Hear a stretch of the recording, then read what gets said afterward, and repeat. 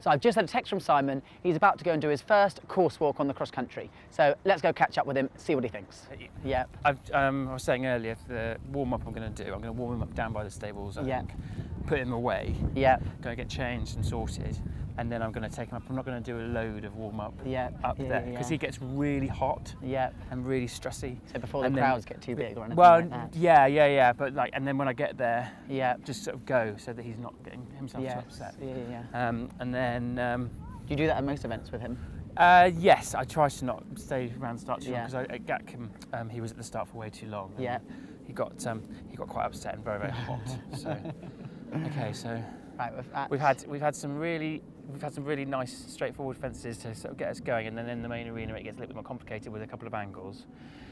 But as a general rule, so far it's really nice and forward. And this fence here is really skinny. But as looking at it from here, it doesn't look too bad from here.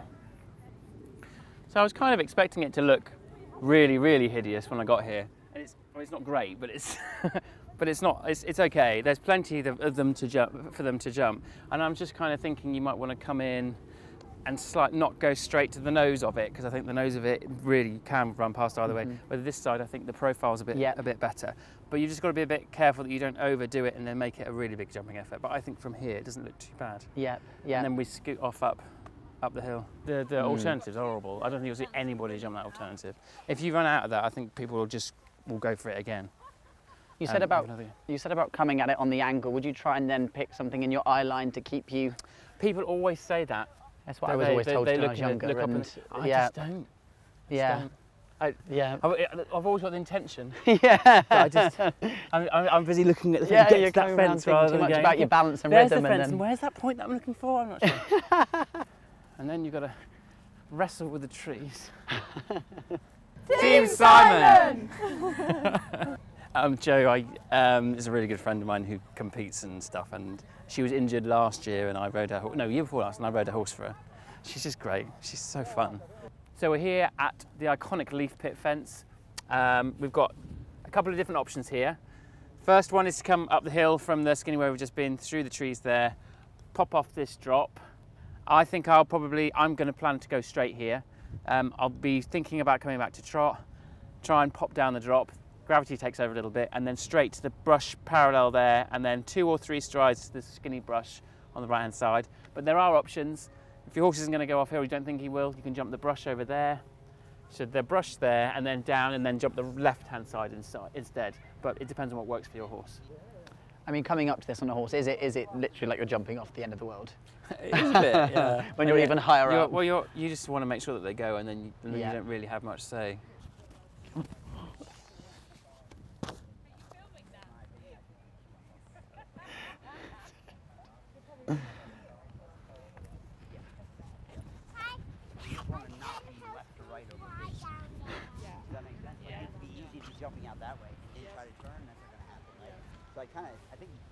I think this is almost taller than me.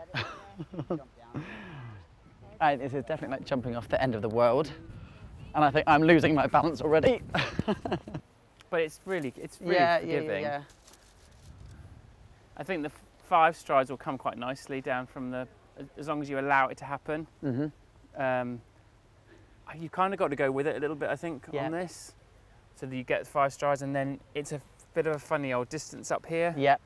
I think it walks on a very, very forward 2 or short 3. And being narrow at the base, you'd rather get close to it than be off it anyway. To give yourself more chance of having it in their eyesight. It's really clever, because he's going to open you out completely down that slope.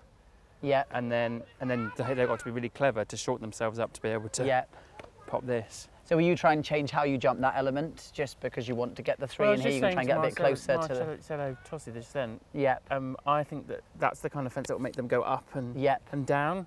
So I think the 3 will come. What you want anyway. And also, like, you know, it's a bit of a shocker coming off that drop, so they might be thinking, "Whoa, hang on a minute, so what we're doing?" Right, moving on. Like this. Oh wow. Yeah, it's good. I actually prefer it to last year. I think it encourages you to ride a bit more forward. Are you going to plan to jump this a little bit left of centre to keep you out a bit to the corner? I think I won't overcomplicate it too much, yep. but slightly, I suppose I would think to that. And then it's a relatively forced stride, so you don't want to be fanning around too much and get to it.